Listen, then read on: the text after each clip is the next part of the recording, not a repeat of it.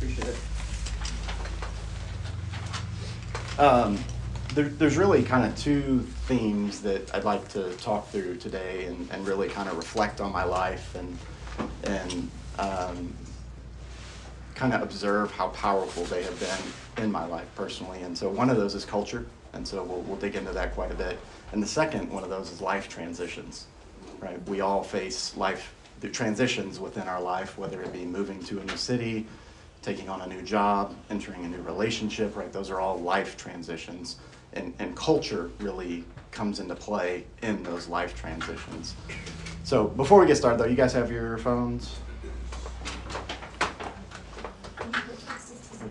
Let's get embarrassment out of the way quickly here. I just sent a text to the Culture Center. So, did y'all get that? So that is 12-year-old me. And if a picture could sum up a childhood, that's a pretty good one. So, yes, I am holding 2 dead snakes that I had previously killed. What you're seeing behind me is the pond that was at my house growing up. And so, get into my childhood just a little bit, but was raised in Katy, Texas, which is outside of Houston. My parents had 4 acres there, and honestly, it was a pretty magical childhood, pretty magical youth. As I mentioned, we had that pond there, and our land was next to the Buffalo Bayou, which a bayou is another word for a river or creek, if you will. And on that bayou, all these snakes would always come in, and they would come into our pond. If we left like a door open, a snake would get into your house. Like I remember walking in one morning to my bathroom, and there was a snake. Its tail was curled around my toothbrush, and it was up and over the mirror.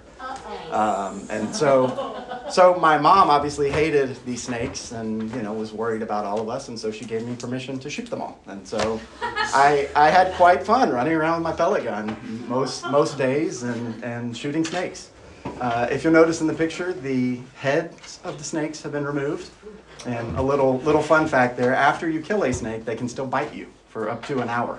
And so we made that a process to eliminate that variable. But we were out in the country within Katy, and so didn't have a lot of neighborhood friends that I hung out with. And so I have one sister, and she still is to this day, a bit of a bookworm. And so most days she would be inside with her nose buried in a book, and I would be outside running around in nature and having a good time. We had every animal you can imagine, dogs galore, cows, horses, guineas, peacocks. My mom, still to this day, is probably one of the most kind people I've ever met. I know you guys have been talking about core memories, a little bit. One of my very first core memories, I don't remember how old I was, but I was in the back seat of our car, and it was night. It was dark out, and it was Christmas Eve, and we were in the bad part of town, the poor part of town. And I can still vividly picture my mom. We had a load of presents in the back, and she's getting these presents out and taking it to these people's house because they had been going through a really hard financial time. They were her students. My mom was a teacher, and their kids weren't going to have Christmas, right? And so I can remember my mom, getting these presents out and ushering them into the house so that when the kids woke up, they would have Christmas. And I still remember she was floating.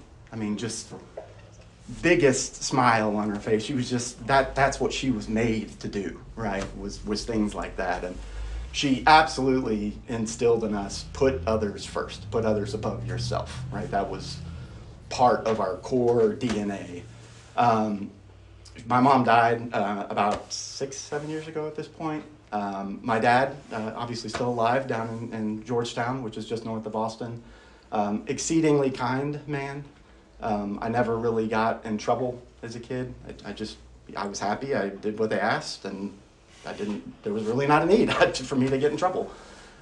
He worked a lot, and so, I knew work was very important to him. He worked in like downtown Houston, and so he had like an hour drive there and an hour drive back, and so I didn't see him a ton, but I do know, like as an example, he still made time to coach my basketball league, right? Every year from like age 7 to like age 12, he coached my basketball team. And so, I say this kind of jokingly and kind of not. The worst thing I can honestly say about my parents is they spoiled me, right? And that's, that feels good when you're a kid. It produces some different things a little bit later that you have to learn to deal with. But, and so I want to talk about the culture of my family a little bit, right? Respecting others above yourself, right? I mentioned that. That was a key part of that, of me growing up. Very loving, very supportive, encouraging people to do their best, that kind of mindset.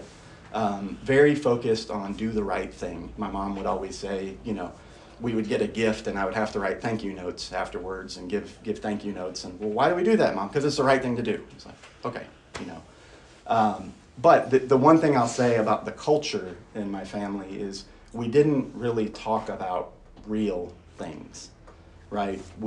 And I'll give you some examples, but even our relationship with God growing up, right? Somebody would pray before every meal, and when we prayed as a child, it was God is great, God is good, let us thank him for our food, right? That was the prayer. When I would go to bed, I would pray, now I lay me down to sleep, pray the Lord my soul to, just canned prayers, right? And we would go to church on Sunday, and then we would come out of church and not really talk about what happened to church, right? And so again, it was a very kind of arm's length, I don't really know what that's about, but we do it because it's the right thing. And another example, my parents, when I was like 10 or 11, they ran into some really hard financial times and actually ended up declaring bankruptcy, right? I didn't know that until I was in my 30s, right? My parents just never discussed those kinds of things. I never once saw my parents fight, right? They very loving towards each other, always got along, and I'm sure they had disagreements like all marriages do, but that was always done, behind closed doors. And so again, not the first time my dad and I had a honest conversation about God, I was 19, right? And so very interesting kind of culture. And so, one of the life transitions I want to talk about. So my mom, she was a teacher at my elementary school. And so elementary school is like age, 5 to 6 to like 11, right? That's elementary school in Texas. And so my mom was a teacher there. And so every year I always had the best teacher, right, for that grade, because my mom would make sure that happened behind the scenes. And all my friends, she would make sure, and these were the good friends, right, she would make sure they were in my class with me, right? And so that was my life, for that elementary school age. And so honestly, it was a very peaceful time, right? I loved elementary school. It was a lot of fun. I had great teachers. Everybody was nice to me. And then that transition from going from elementary school to junior high, right? And Cheryl alluded to this in her testimony as well. I want to really talk about that transition and what that looked like in my life. Again, so the way this works is, I was in an elementary school and we go to a junior high, but there's actually 4 or 5 elementary schools that feed the same junior high. Does that make sense? So now all of a sudden your class size is a lot bigger. There's a whole bunch of new people that you haven't met before. Some of them are from, very, very different parts of town, right? We now all of a sudden had a lot of lower economic people in our class. We also had exceedingly rich people in our junior high, versus what I was used to before was kind of people like me that were out in the country, right? That was kind of our people. And so it's this massive collision of cultures, right, kind of coming together. And so I remember, one of my very first days of junior high, at the time I loved, and I still do, I really enjoy sports. And so I played basketball, played football, and so that became kind of my circle of friends, right, was all the athletic people. And so that there's a culture within that group. And I remember one of the first days of junior high, I'm standing outside of the gymnasium, and there's probably like 15 of us, and some of you guys have heard this story, but somebody made a joke, right? And the joke had a cuss word in it.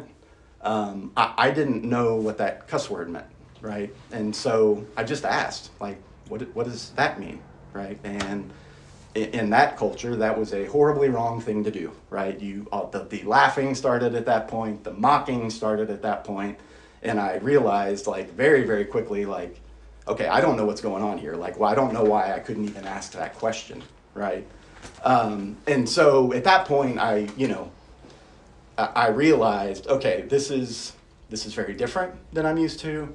I don't understand it, and I can't ask questions, right? So what do you do in that mode? You learn to observe, right? And very, very early, God put this in me, this observation of culture, right? And I'll tell you guys, when I moved here, it was one of the reasons I was immediately drawn, is because I saw the culture of this group and this community, and I knew it was real. And so in that community, that little athletic group there, right, I started to observe things. And so I started to observe, basic things. How do we dress in this culture, right? There's a very specific way to dress. How do we talk to one another, right? As Cheryl even mentioned in hers, I learned a brand new vocabulary, right, of all kinds of words that probably I shouldn't learn, right? But you learn, and so what are you observing there? It's really this concept of social norms, right? How do you treat each other? Do you build each other up in this environment, or do you tear people down? And so in that environment, again, I observed very quickly, no, this isn't an environment where you encourage each other, where you build each other up. This is an environment where you tear people down, right? Does that make sense? And so you just start to piece this together. You look at how decisions are made in this particular culture, right? Somebody, as an example, shows up and they're wearing a new shirt. And you start to look around and you say, is that shirt going to be a cool shirt?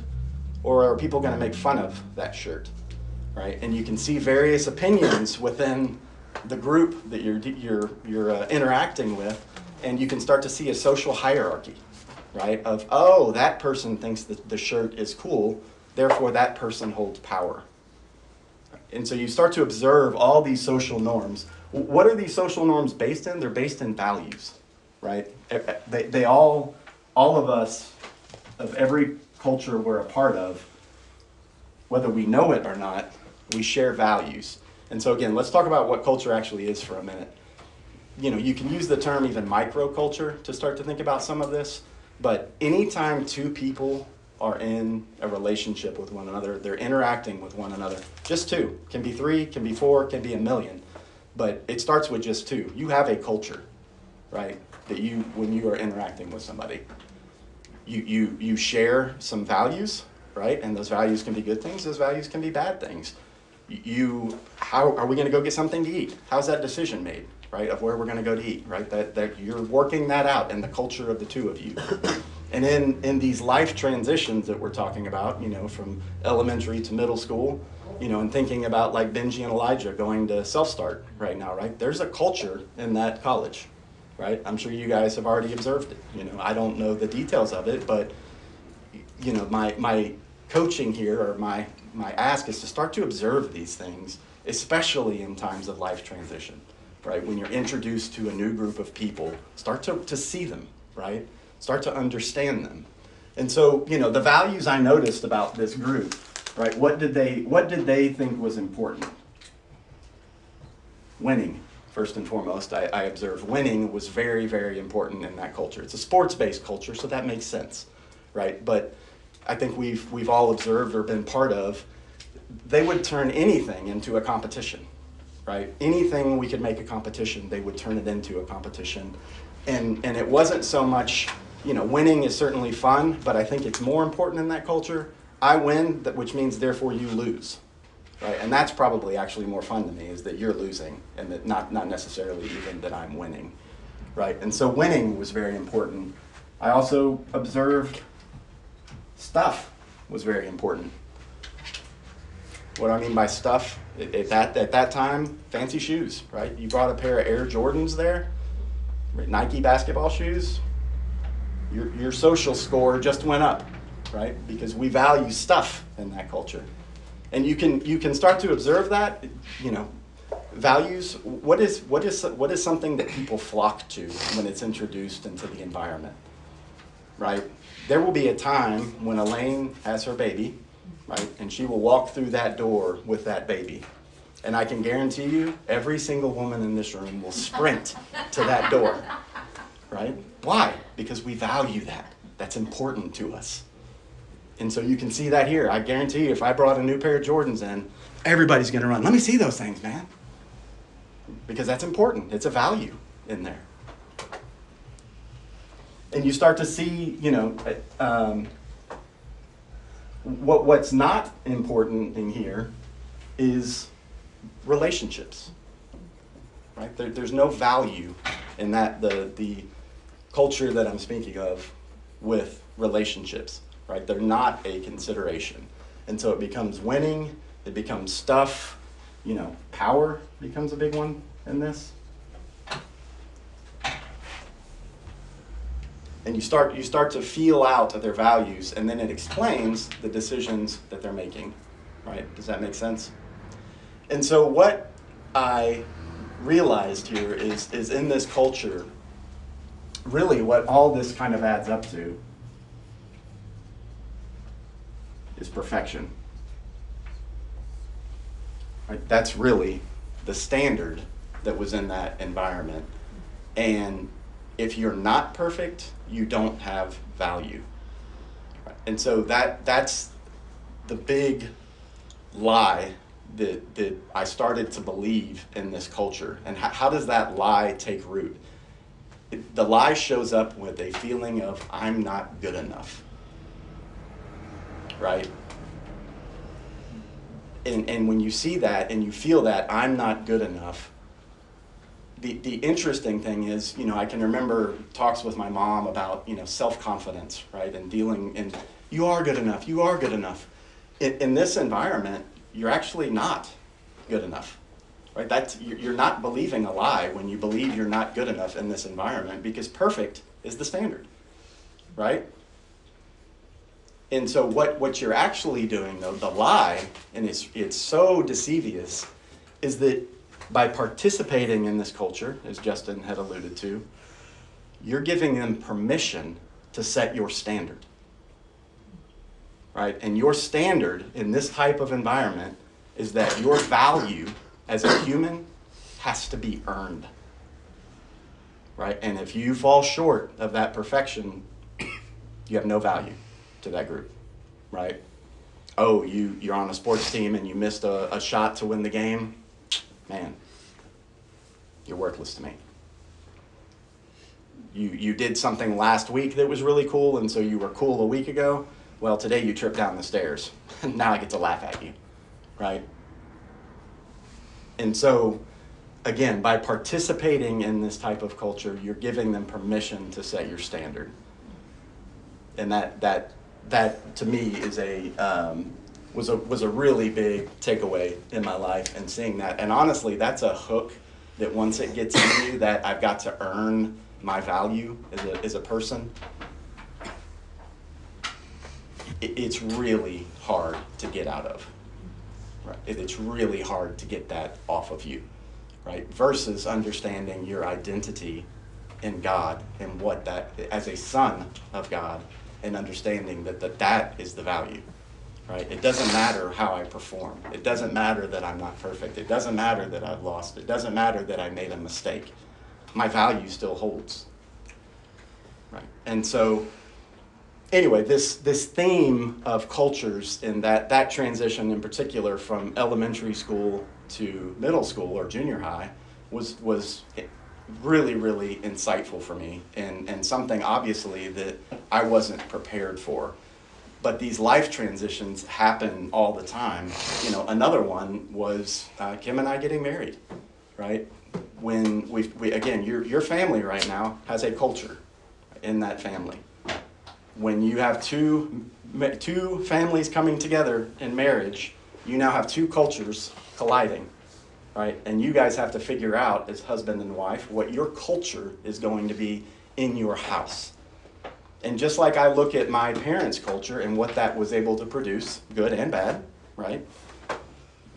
we should be evaluating the culture in our marriages, in our families, right? And seeing what those cultures end up producing. Kim and I really, really struggled with that, right? The culture in the Frey family, what I grew up in, very, very, very, very different than the culture in the Pinson family. It was a true collision of cultures.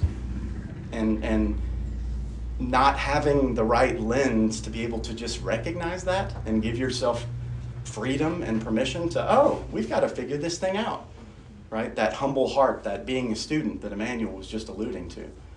Very, very important, very, very difficult to do, but you give yourself grace by just seeing, oh, this is a problem that we need to come together and figure out, right? It's not one versus the other at that point. And so that's really what I wanted to share today. If there are any questions, I'd be happy to answer them. Anyway, I'll just leave it there. Any questions? It's okay if you don't have any.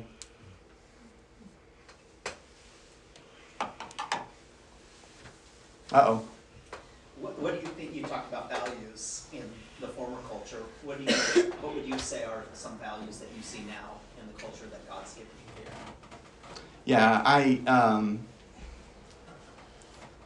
I think relationships, again, I go back to, is a huge one, right? I mean, I think, God chooses to manifest himself in our lives, right? And being able to, one, grow together in that pursuit, but two, see God in other people, right? When you view relationships through that lens, it takes on a completely different meaning.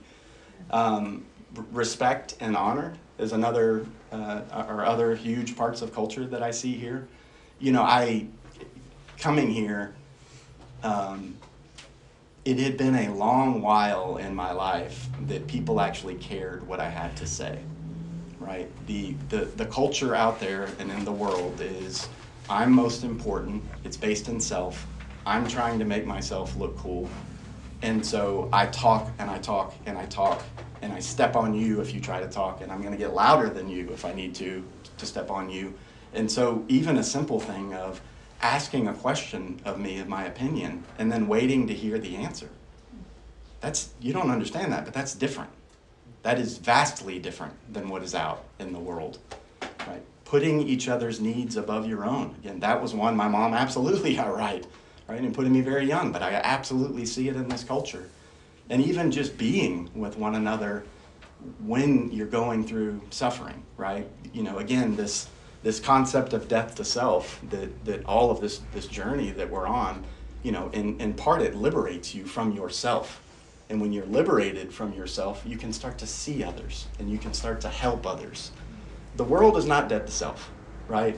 If I'm going into surgery with Kim and I tell people at work, hey, got a big surgery with my wife, so I'm going to be out a couple days. When I come back, does anybody ask me how the surgery went? No, not a one. Why? Because they don't remember. They don't care. They're all wrapped up in their own self. And so those are some of the things that were very different to me.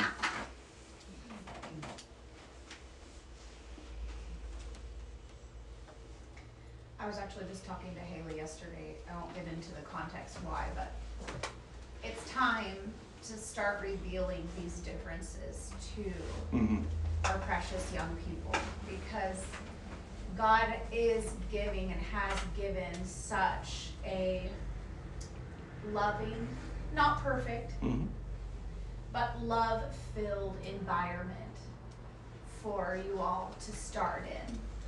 And there is a time when it is important to realize that there is not usually that environment for a young life to start in. And there is a time when it comes time to realize that and to face that. It's sad, it's a shame. We want the best for every young life, but for our young lives here, to hear that most other young lives are not surrounded with a loving environment is such a vital equipping, for us to talk about. And so, I think that opens our hearts and compassion, and it also, I think, brings glory to God, because it reveals the strength that He is building, and then there's a time to share that strength, and to shine, and to love, and to give out of that established foundation that's been built. But I just hear a common theme here, in what you're sharing today, and I think that it's exciting. Yeah, there's thank you for that. I completely agree. And there's kind of two ways to look at this. One is we are all tempted by the world at some point in our life.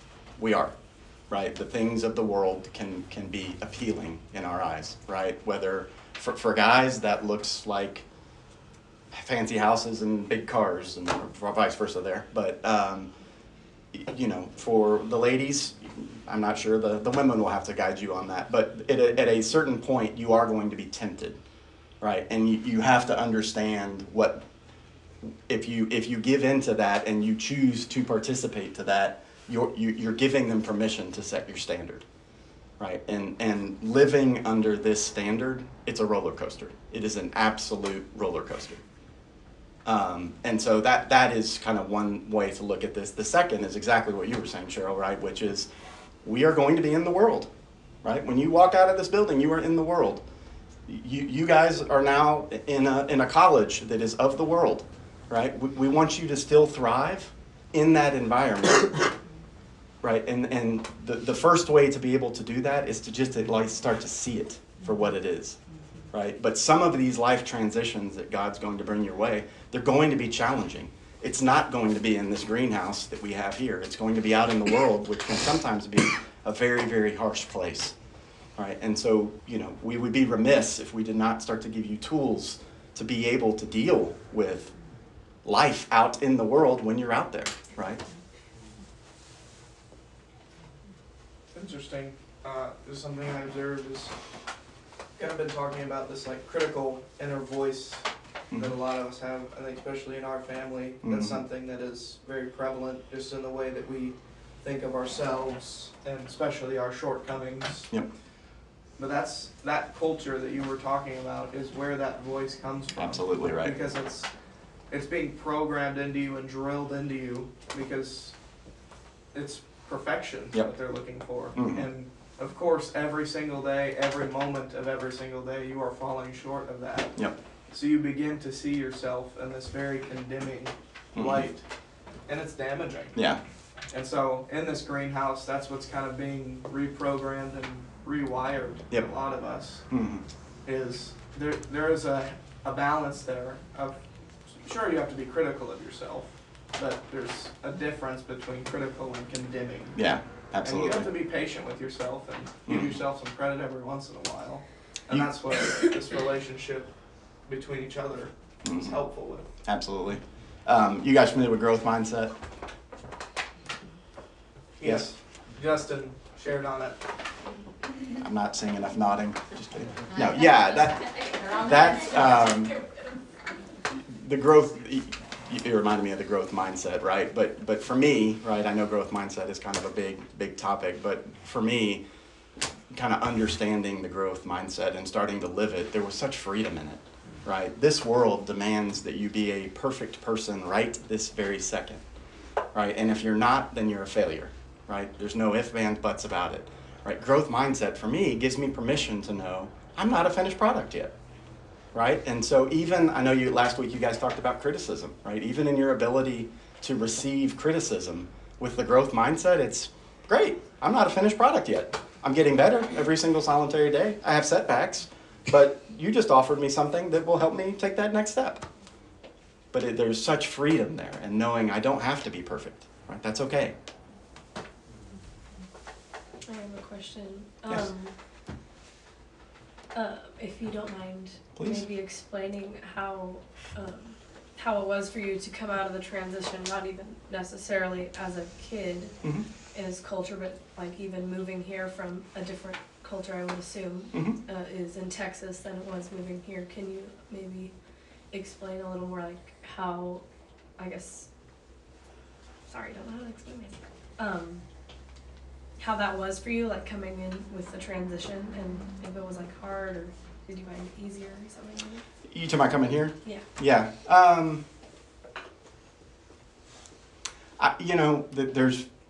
I'll take a step back for a second. I really prayed a lot and struggled a lot with the testimony that I was going to share today, because there are parts of my life that are exceedingly dark, right? And I'll be honest, I don't know how to talk about those yet, right? I don't want to glorify those things, but I also, some of them are very real and they're very ugly. And I don't know quite how to talk about those, just being honest. And so I decided I'm not going to. But to answer your question, I was in a very, very dark place before the move here. And I can remember sitting in my office and just reaching this point where I was like, I wasn't even necessarily praying, I was just like talking out loud. But I was like, I can't do this anymore. Just meaning about life. Like, I just can't do this anymore. And I literally said out loud, like, you're going to have to send someone, because I just can't. I can't do this, you know. And boy, like months, maybe even weeks after that particular situation, the wheels started to turn for us to move here. And I was all for it, you know. A lot of that was, it's sometimes very simple things that speak profoundly, but I think Tim had come to Austin Jr. previously, and I think you were with him on that trip. But Which trip was that? I'll have to ask our historian Isaac over there the specific ones of it. But this is so simple, but it'll help illustrate the point. You know, we were living in this really nice house, and there was something about the house. There were these like blue boxes that were up kind of way up high, and they just looked ugly and horrible.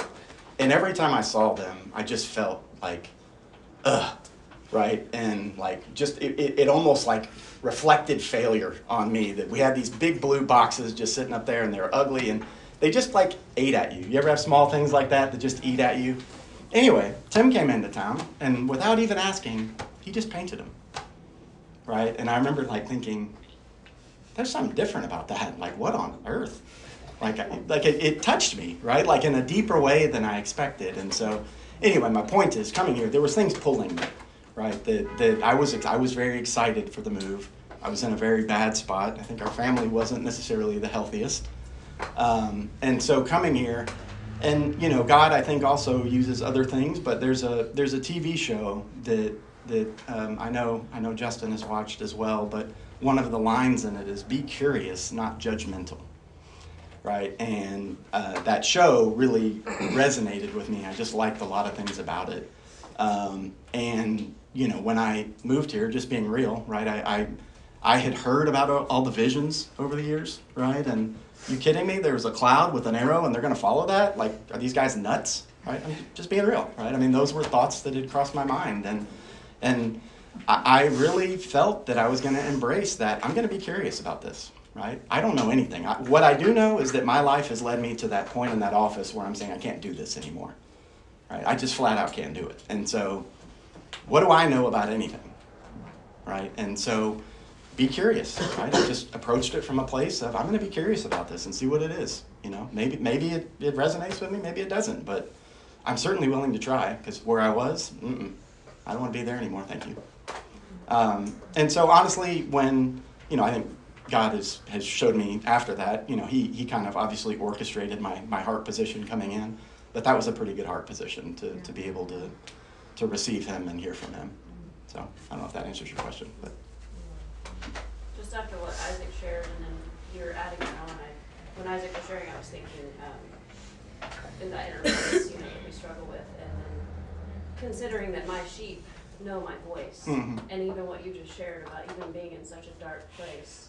And questioning, you know, I can't do this anymore. And, you know, considering the struggles that the Lord had brought you through your entire life. But being a sheep, you know, you've heard the Father's voice. And you've been seeing the goodness of the Lord, whether you realized at the time that it was Him or not, you know, led you to where you are today. Yeah, so, for sure. beautiful. Justin was asking about, you know, the culture here, and I can remember, you know, this was maybe, I don't know, a few months after I moved here, but I didn't know it at the time that God brought this verse to my head. I just thought I happened to think of it. But anyway, I happened to think of this verse.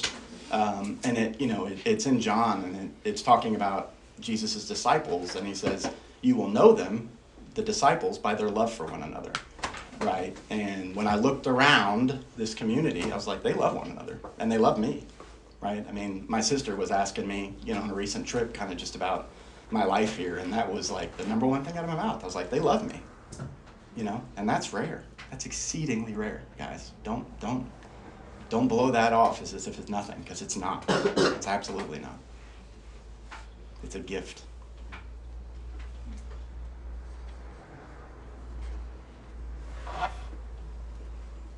Any other? Go ahead. Who is that? Nicole. Can you hear me okay? We can now. Honestly,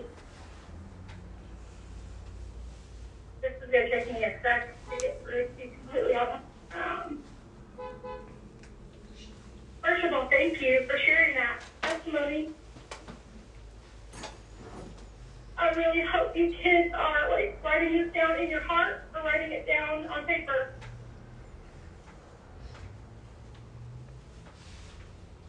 Because this testimony is legitimately going to change my life.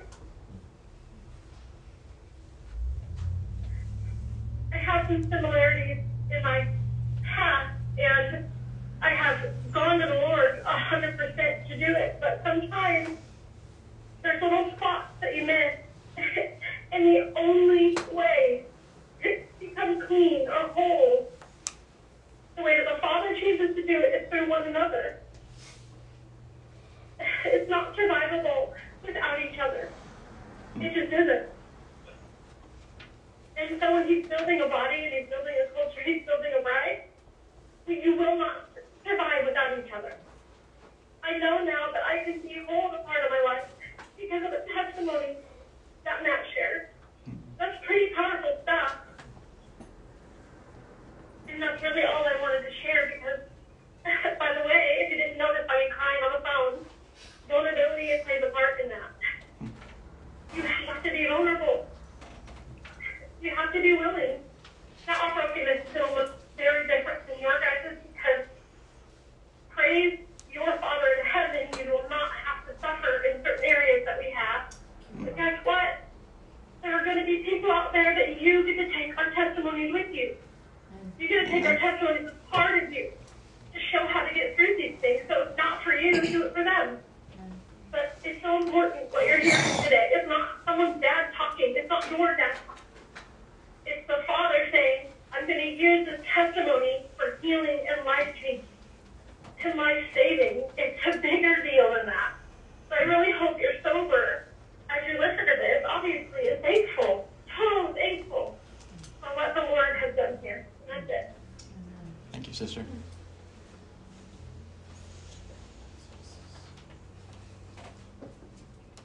Questions, observations, anything else?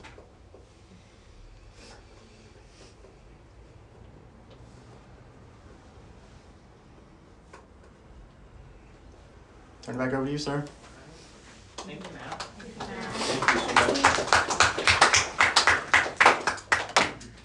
Thank you, those who asked questions. I dislike talking about myself. Those questions made that easier.